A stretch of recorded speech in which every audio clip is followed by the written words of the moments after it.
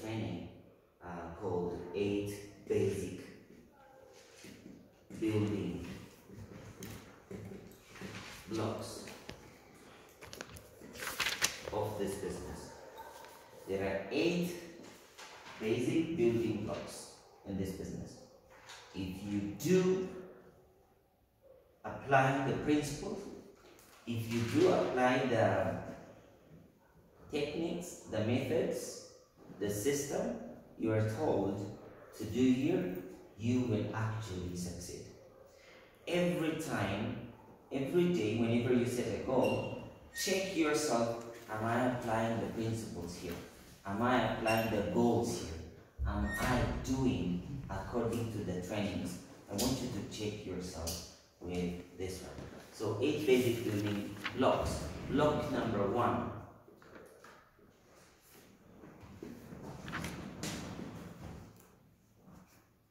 Is dream. We may not finish all the 8 today, okay? We will continue next time. But the first one is dream. Now, whenever we talk about dream, so many people, they think that it is brainwashing people. They think that it is just fantasizing, and they think that it is wasting time. The reason why so many people, they do not succeed is, as Joseph has indicated earlier, it is because they don't know what they want clearly. So, block number 1 is you need to know your dream in this business. When somebody gets married, he or she should know what is the dream goal of that marriage. Whenever you go to college, then you should know what is your dream. So many people, they do because they say that, okay, now it's my age, let me go and marry. Okay, now it's my age, let me go and get married. Okay, it's time to give birth. You know, it's like an animal. Yes, that's how animals flow. But we are human beings. We are supposed to intend a desired result. Yes? So why do we need to have a dream? Because every success begins with what? With a dream. Okay? If you want to be a professor, you need to have the dream of becoming one. Everything is built twice. Things are built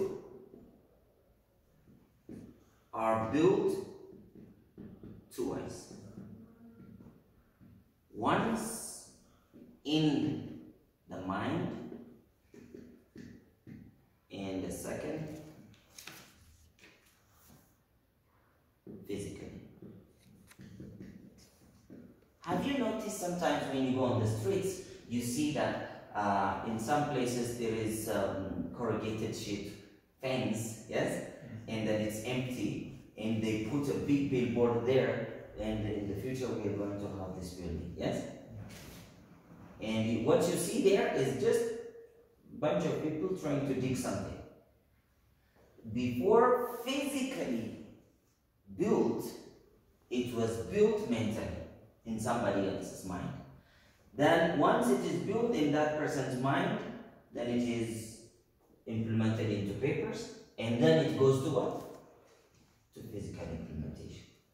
The problem with so many people, before they see the future, before they see the end result in their mind, they try to go and do things physically. Guess what? What do they achieve? Nothing. Why? Because there is nothing in their mind.